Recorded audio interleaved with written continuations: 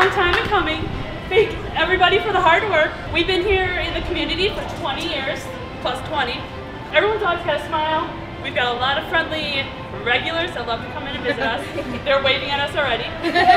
And you guys did such a fabulous job, and you worked so hard at doing this. So just keep it up. Do what we do best. Smile, greet everybody, be friendly.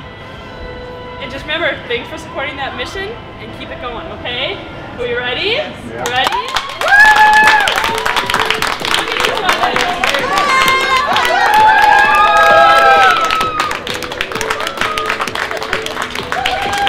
My daughter's a teacher, so I look for children's books, and I like to redo. I'm into crafts and things like that, so I like to find something old and make it new. Like this. Oh, we had to come to the new store. It's fabulous. And I see you got some nice things. We sure did. Well, what do you like best about Goodwill? I love it when people donate nice things.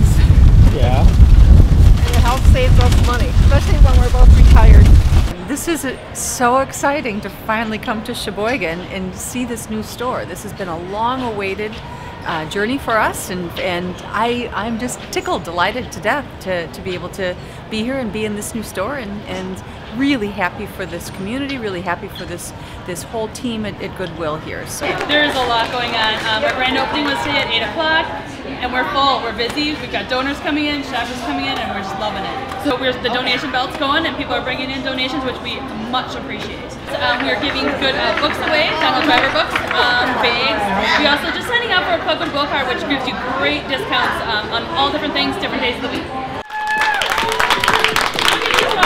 People love coming in, they donate now with 2 donation aisles, lanes versus 1 that only goes one way.